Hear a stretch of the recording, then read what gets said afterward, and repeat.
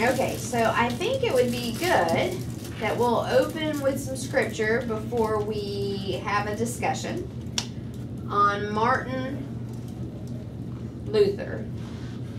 Not Martin Luther King. That's not who we're talking about. We're talking about Martin Luther in the 1500s. So I think it would be good. So it would help us remember how a person can be saved and enter into heaven. Is very important. It says, but to him, and it's talking a person, regardless of who it is, and the sentences, or the scripture before it, is talking Abraham believed, and his faith was considered him as righteous.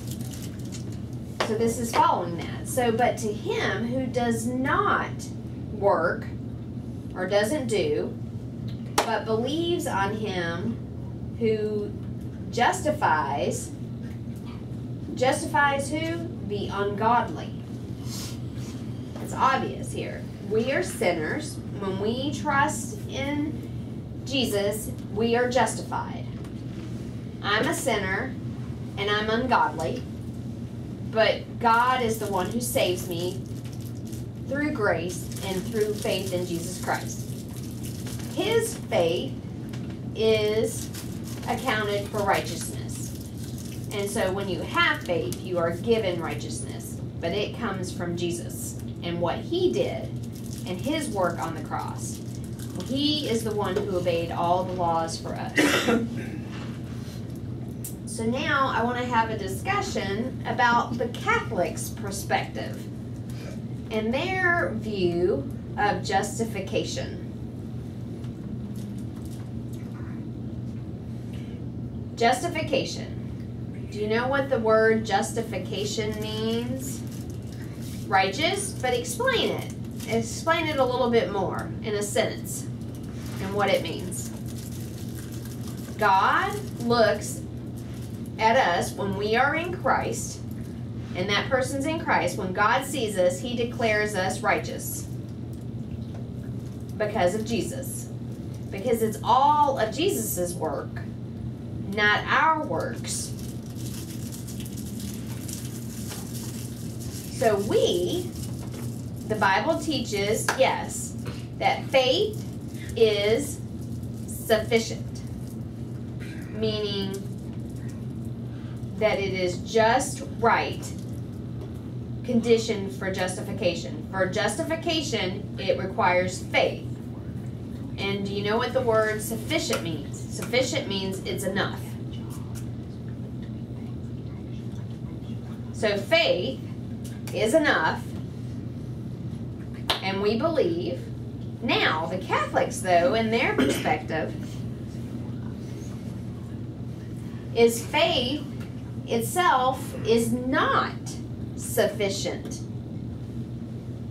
It is not a sufficient condition for justification, but that it is a necessary condition for justification. So, not enough or enough. What's the difference between those two?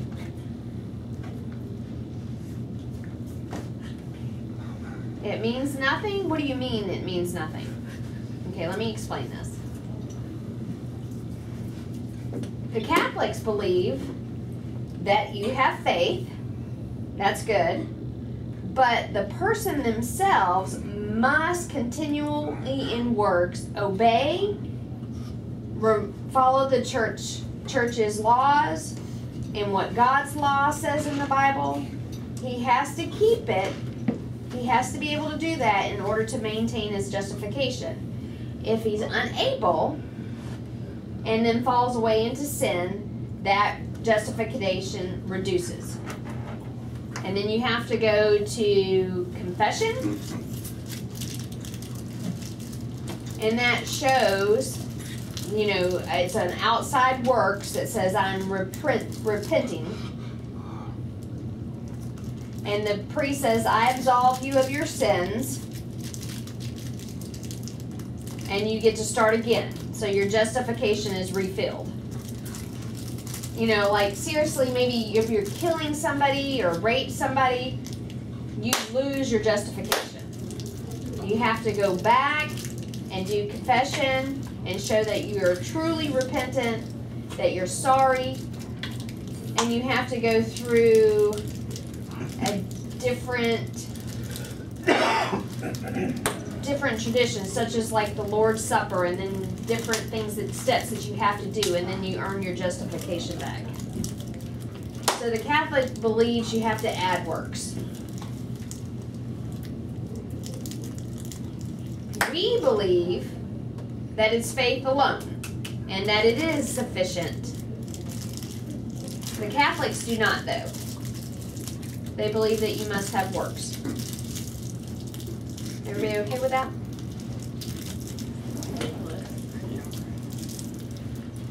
So now, Latin word here, and they use it because Martin Luther and many others who preached long ago used Catholic Latin, or the Catholics use Latin. And it helps us to remember what we believe. So sola fide. So the Catholic word, what does it mean? Trust, faith, son. Sola means only. Same as like an airplane. A solo flight means one person who flies by themselves. You know, they train, they learn from a teacher, and now I get to do it by myself. So it's my solo flight. I mean, it's only me. So sola means that. And faith alone. So sola fide means faith alone. The Catholics do not believe that. We believe that. Faith minus means we take away the works equals justification. The point is that faith alone, and that it is sufficient for our justification. It's not necessary to add to our faith for justification, but faith by itself is sufficient.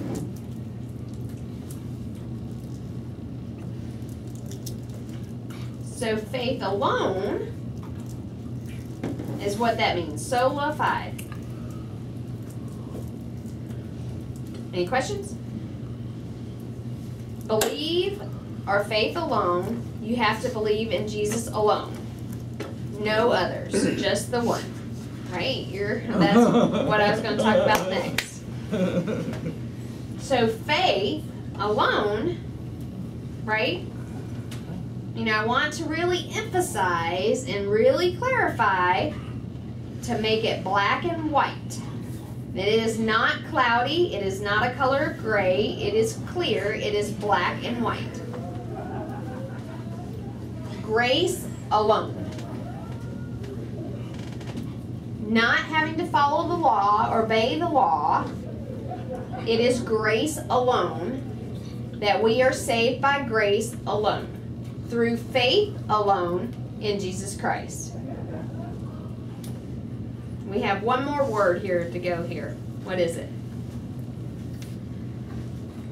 If the world speaks wrong, and the ways, you know, all these different things, and I go and I pray and ask for forgiveness and forgive my wrong ways, you know, I'll trust in you, and then I'm relieved, right?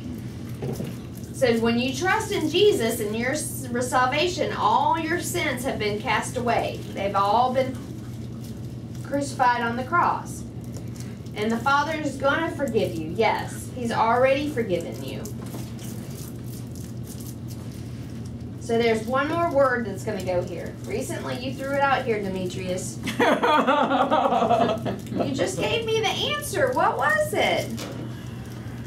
Trust in the Lord only, Jesus only, Christ alone. Jesus Christ alone. So it must remember these three. It's very important that we remember these. The Catholics, do they agree with this? No. They believe that these are not enough. They believe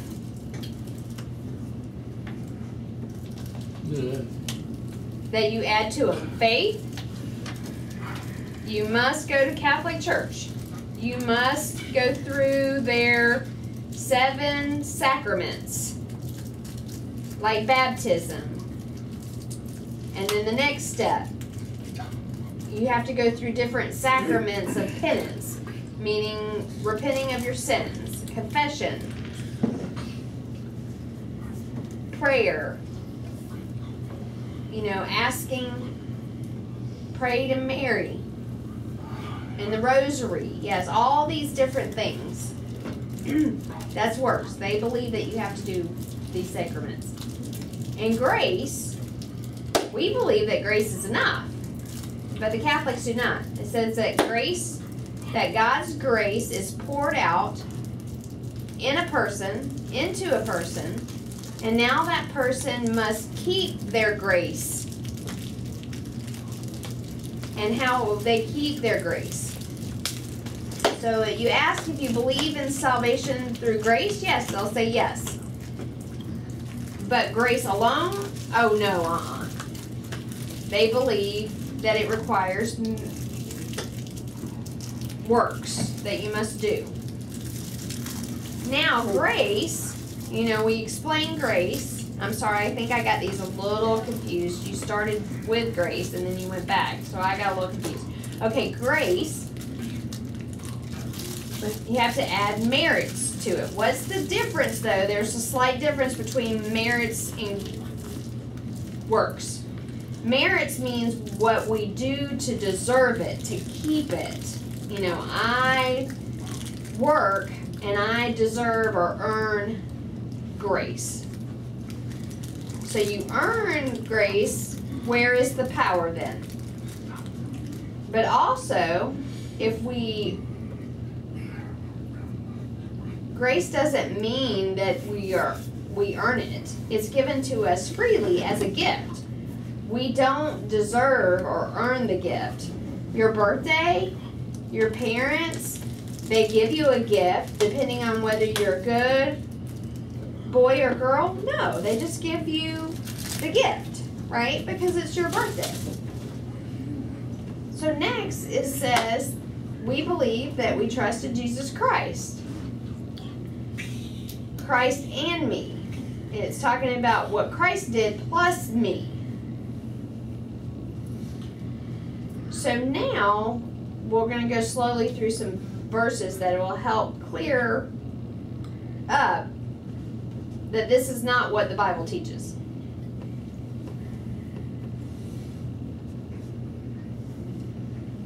I'm using the NLT. So everybody can see that far back there? I'm going to sign it slow. I'm going to try my best in ASL. I'm not going to explain and expound on everything here.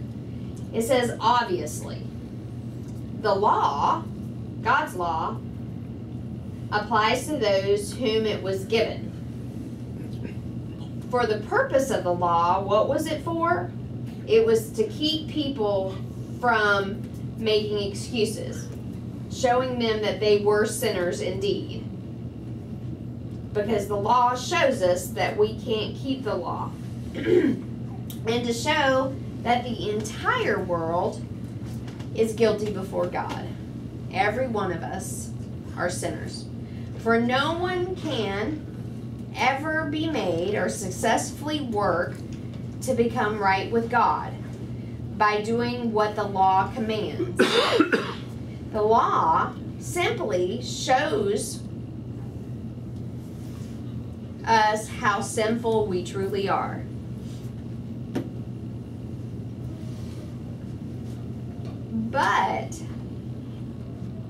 But now God has shown us a way how we can be made right with Him without keeping and obeying the law as the requirements It was promised in the writings, the Old Testaments of Moses and the prophets of long ago. We are made right with God. How? By faith. Our faith in Jesus Christ. And this is true for everyone or anyone who believes. When you believe and have faith, it is for anyone, regardless of who it is. So, no matter who we are, Jews, Gentiles, American, African, it doesn't matter. It is for everyone. It is for all, because we are all sinners. For we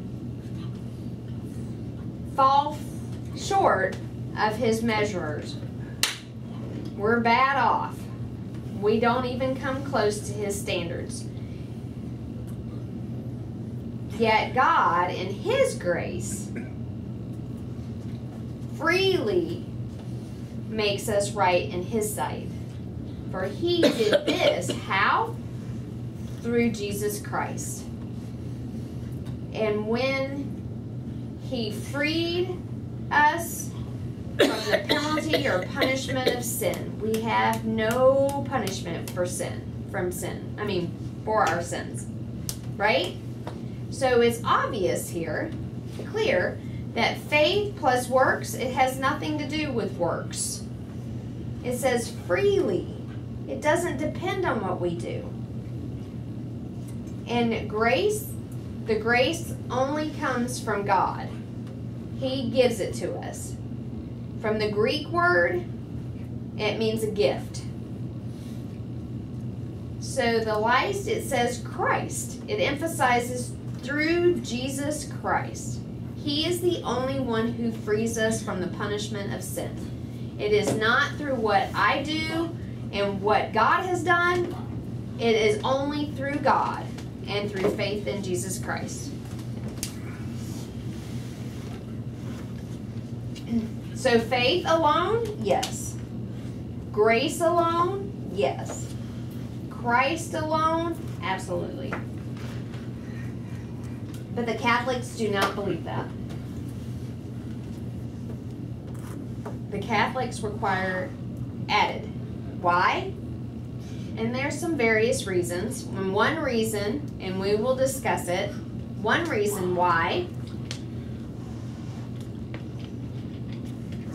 I know I'm going to give you a big word, and I don't want you to feel overwhelmed. Analytical justification. It's a Catholic word. Synthetical justification. We believe in the Bible. I know y'all are giving me an expression about, oh my, don't worry about it. Tammy was one of them giving me this look. So the Catholics are analytical and synthetical is ours. So what that means is, so I'm going to give you an example.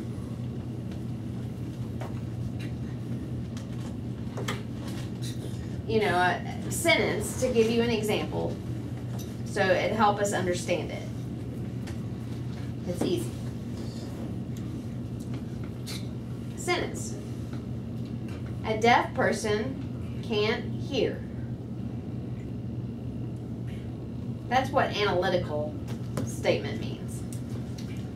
It means it's just general. You know, I'm talking explaining what analytical means versus synthetical. Deaf person, it's a fact. It's established. A deaf person cannot hear. It's proven. A deaf person, what does that mean? But what does it mean? You're deaf. You can't hear, right? Deaf means you can't hear. So a deaf person can't hear. Well, that's obvious, right? It's right there with the word deaf. We know what that means. And sometimes we ask a person, are you deaf or are you hearing? I'm deaf. Oh, okay. Then you know that means that it can't hear. They're the same, right? So it's established on fact, something that's already there. Okay? Analytical is what it means. Oh, yeah, I already know that. So I talked with the license office, and I am deaf. And then she would turn around and try to talk to me. And I'm like, do you read this? Do you understand what I've written here? And she continues to talk to me. I was like, I cannot hear. Can you write? And she keeps 2, 3, 4 times. And I started getting a little angry there. You know, she missed the point about a deaf person not being able to hear. A deaf person is obviously cannot hear. You know, so it's sufficient analysis. Now, synthetical statement is different. Syn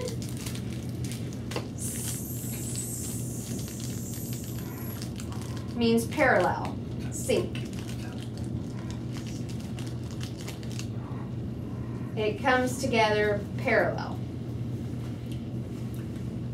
Like competitive? No, it's not like a race. It's not like a race car.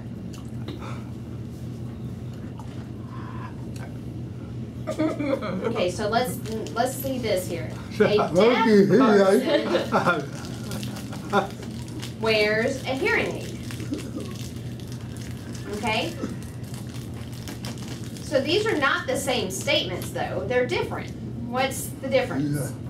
Analytical means when you look at this, a deaf person cannot hear. But this, synthetical, means a deaf person who can't hear, yes, but wears a hearing aid. You know, they put it together. It's something new. You can hear, right? So I'm just saying, suppose you took them a deaf person. You decide that person have a hearing aid. I don't have a hearing aid. I'm deaf. Right? Do you have a hearing aid, Alan? Yes. But it says a deaf person wears a hearing aid. You know, some people who wear hearing aids can't understand the word. They use it for noise. But that's not the point here. It says a deaf person always has a hearing aid, pretty much. But no, we really don't know because we cannot analyze that says a deaf person. Oh yeah, that means they have a hearing aid. Is that true? No, it's not. Some deaf people have hearing aids and some don't. Right? So, the point is, synthetical is something outside of the statement. But these both go together in the statement. It's something outside that's been added to a statement. A deaf person wears a hearing aid. That's been added, but not always true. But we know that a deaf person doesn't mean that they absolutely have a hearing aid. So that's what this means by synthetical versus analytical. So like blind people can't see, we can assume and know that they can't see. But does a blind person mean that they have the walking cane all the time? No, not all of them. Is that what this means? A blind person can't see. That's an analytical statement.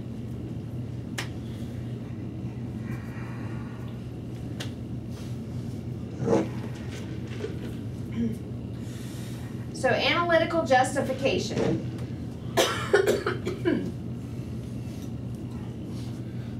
And how they look at it is, a righteous man shall live by faith.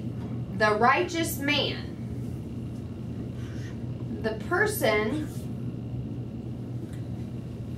how do they become righteous? How? Oh, yeah, that means that they'll live by faith.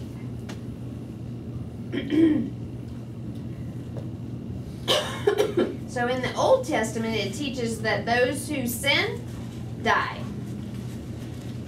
In Romans chapter 6 verse, I think it's Romans chapter 6, maybe chapter 3, John chapter 3 verse 16, I think, it says those who sin deserve what? Death.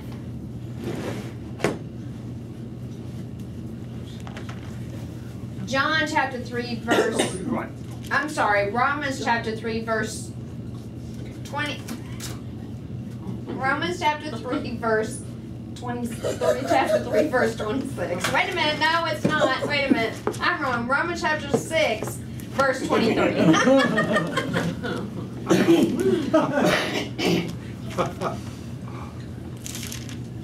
It says, a righteous man shall live, means that they do it themselves. Like the same, like the deaf person who can't hear, right?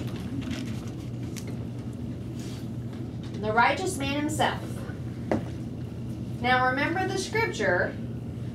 Where's this verse?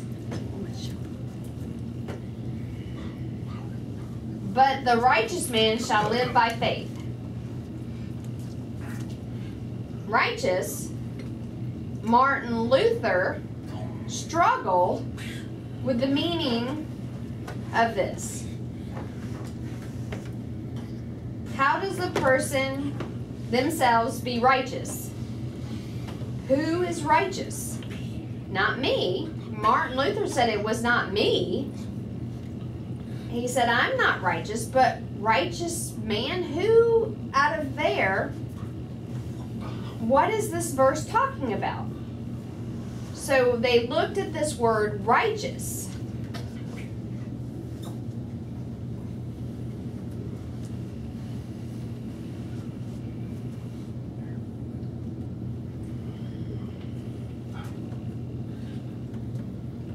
Meaning itself.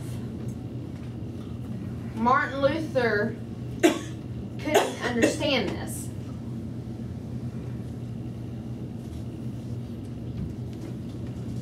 The righteous man. So if you're talking about Martin Luther, if you took out righteous and put Jesus, but the scripture is talking about any person. So now, you know, the same verse that we used here, we're using here, righteous man. Martin Luther struggled with trying to explain that, knowing that we were all sinners. How can a man be righteous?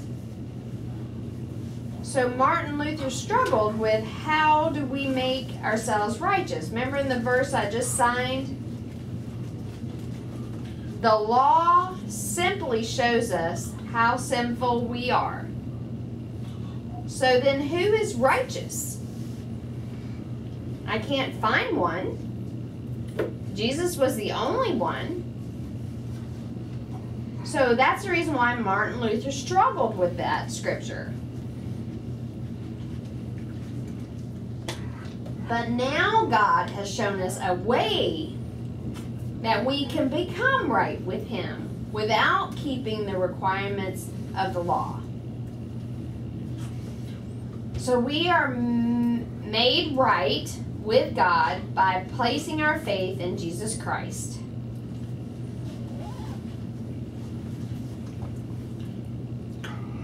Yet God, in His grace, freely to make us right in His sight. He did this through Jesus Christ. We all understand, right? It's faith alone, grace alone, Christ alone. So it's clear in this scripture verse, but what's wrong with the Catholics? Why don't they catch this? They're looking at the analytical justification. They're looking at this word righteous. Martin Luther was under the teaching or the doctrine of the Catholics for a long time about what they must do. They must do this. They must add this. sense. And so, Catholic are ours. They had to continue to work to eliminate to be careful, reading what it says, and it's the opposite, and then I don't agree with you. But some people who are under Catholicism for such a long time, in their mind, it is so embedded in them that they have to add to it. It is rooted in their teaching, in the Catholic teaching, that they must do, must do, must do. And some other churches, some Baptist churches, says you must do these things too. There are different churches that believe that you have to add to it. But that's not true. So the point is, why do the Catholics not grasp this verse? How does one make himself righteous? Through works. They emphasize that. Righteous, how? How does a person become righteous? It comes from God, not from what's inside. So the Catholics have another word. Martin Luther used these, and the Catholics use these.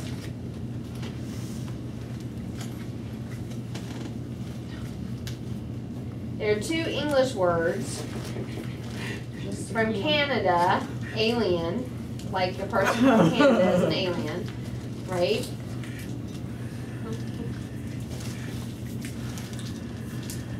Right? Justification means righteous. And so the word means alien. What is alien? It doesn't mean a Martian or somebody from outside of outer space. That's not what we're talking about, an alien. The one that's all green.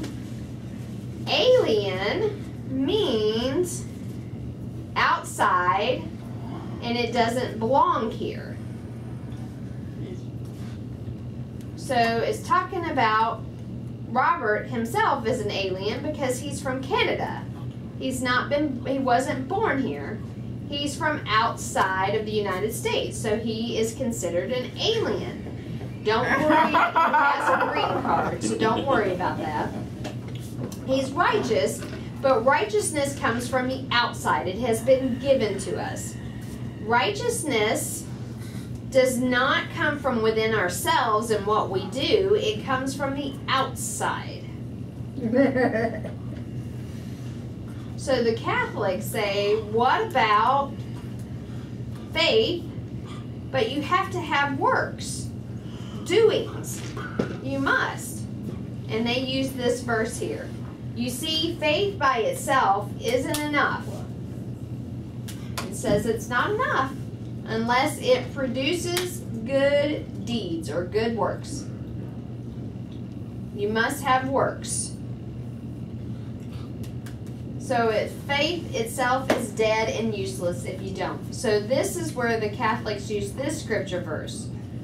Maybe the Catholics are right. Is that what we think? No. What does this scripture verse mean? Remember Paul, he explained and emphasized justification by faith only. James wrote justification by faith and works, both. Did Paul, was he wrong or was James wrong? Which one was right? They were both right. So what does this mean here?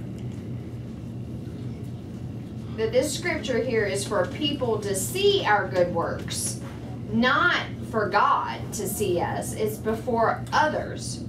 So faith shows that we have fruits, and then they see life being changed. And your love for brothers and sisters are not like it was before. Before it was nothing. Now I'm saved. Love my brothers. Love the Lord. I'm not just sitting around waiting and waiting. No. my heart has been changed. I become motivated to show it outwardly. And that's what this means. It doesn't mean that I must do these works and that I add that to my faith. No. Doing works is a result from our faith in Jesus Christ.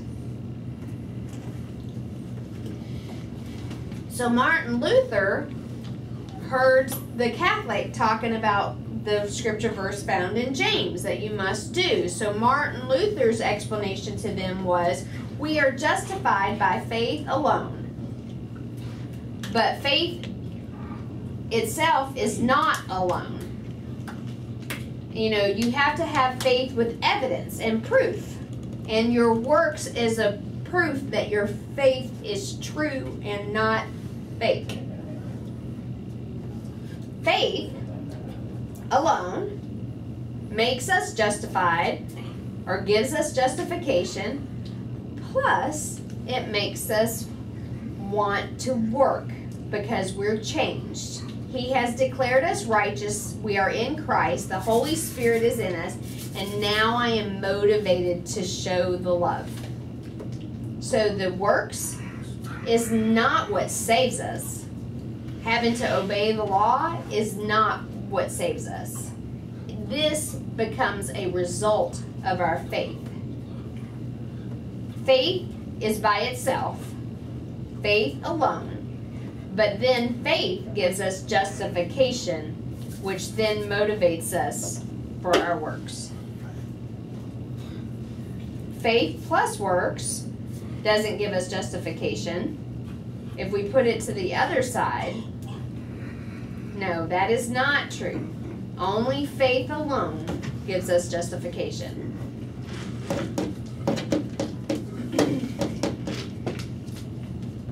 So it says faith alone.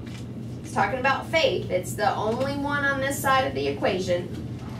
And not a faith that is alone. Because works are there because of our justification. Faith? Yes. I am justified through faith. I'm a Christian. But if I have no works, I have no motivation, nothing to come to church, and I stay in my same life as I was before I was saved and continue to sin, you see no fruits. That's what this works means. It means that his faith is dead. And that's what James says. You will see and know that they are saved and justified. God knows because he sees the heart. We do not. Unless old people who are not able to be involved, of course. But they can pray. You know, people who are stuck in a wheelchair, people, you know, they can do different things. So faith, justification, and works means righteousness and works. When I read, I become motivated. I want to go to church. I want to listen. And I grow and I mature. That's what we're talking about, right? Yeah, that's exactly what we're talking about. So faith. Faith helps produce our good works. Okay, so next week, October the 31st, 1517. The what? The what? The 31st. The what? 31st. Right, perfect. Next Wednesday is the 31st.